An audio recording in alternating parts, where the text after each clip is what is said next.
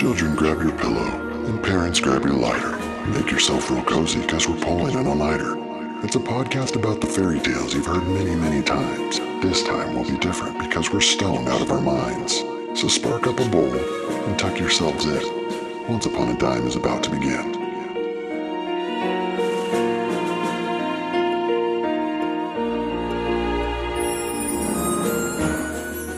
Rumplestiltskin, let us begin. There's a miller, and he brags about his daughter, right? Mm-hmm. Yeah. Like him and his friend are talking, and his friend's like saying all this cool shit, so then he has to say something even cooler. Yeah, he's got to one-up him.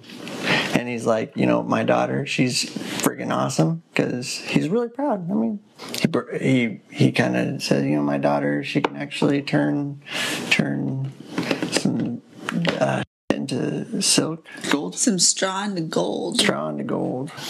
The king hears about her being able to spin that straw into gold, and he says, "Prove it."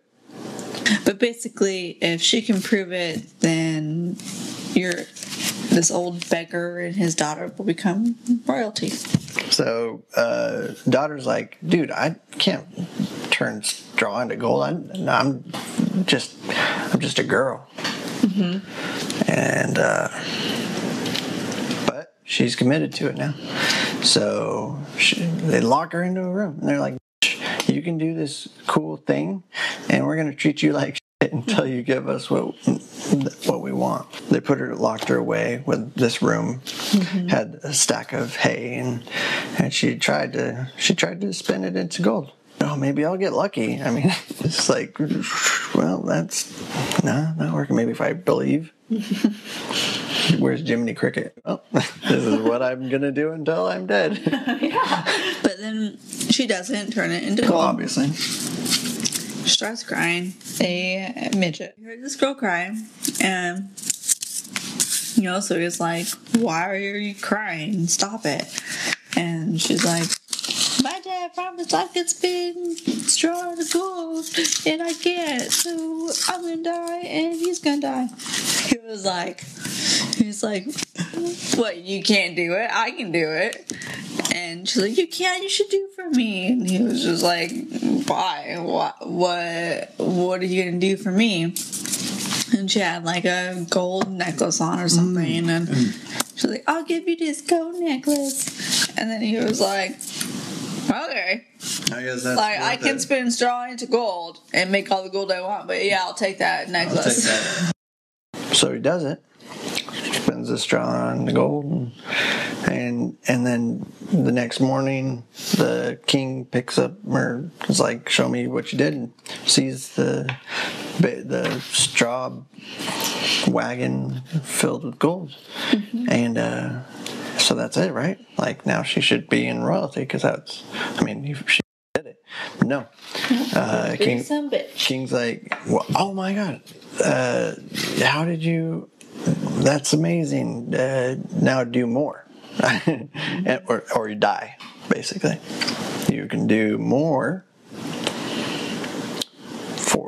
you proved to me that you could spin straw into gold. And I will give you what you want. But I also need you to spend more gold or die. So locks her in the dungeon again with like twice as much straw. The room's getting filled up. And she's just kind of like trying again. It's like, I wish I knew that guy's number. She started crying again, and he heard her again, and he's like, why are you crying now? And then she tells him, well, he got all this gold, and now he needs more. And can you do it for me? And he was like, well, what are you going to give me? And then she's like, well, even though you can spin straw into gold and have all the gold you want, I'll give you my gold ring. It's a little tiny piece of gold. And he said, okay. So he got to work.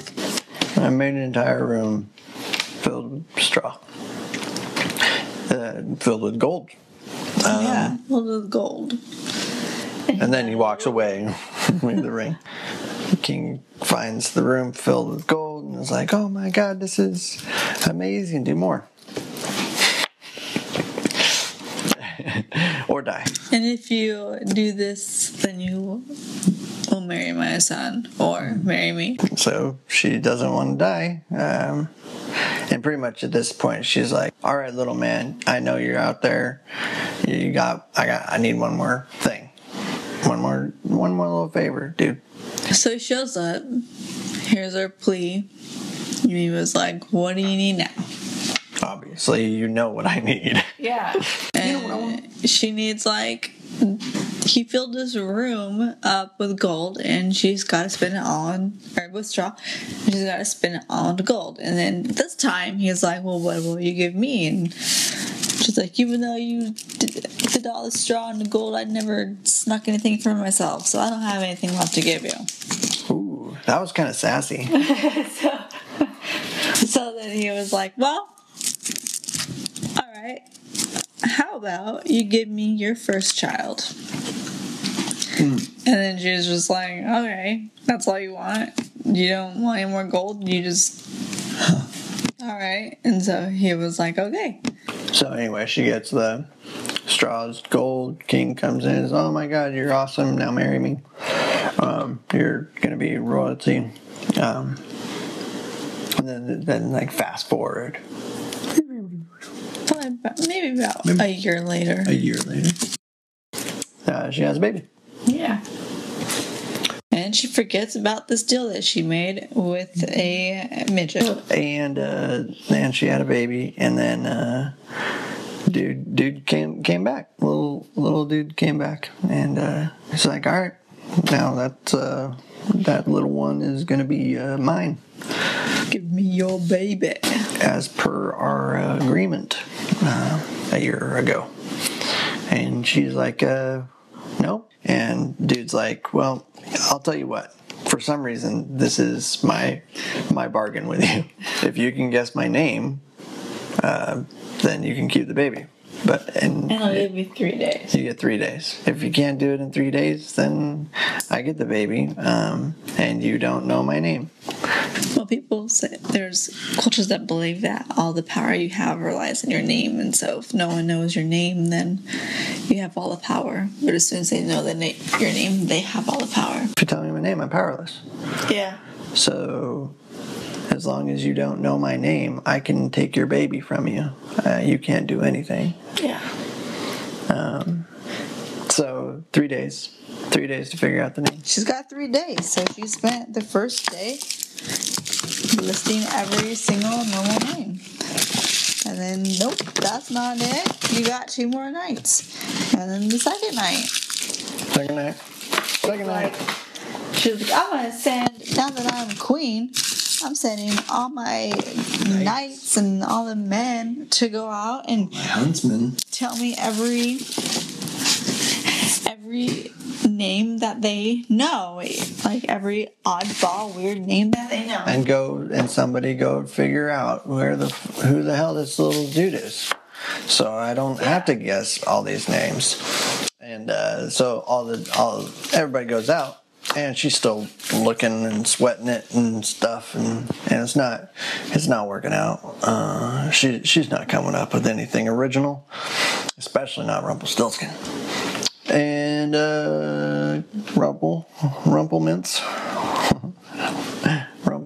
Rumplestiltskin comes back, and she guesses more names, and it's not any of those names. So it's on her last night, and so after he leaves, like, you have one more night. And he leaves, and she's like, oh my god, what am I going to do? I only have one more night. I don't know his name. I've tried all the normal names. I've tried all the weird names. I just don't know anything. I don't know what to do.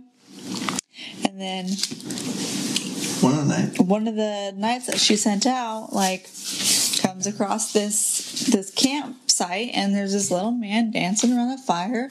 What did he say? And he's like singing, today I bake, tomorrow today I bake, tomorrow I brew my beer, the next day I will bring the queen's child here.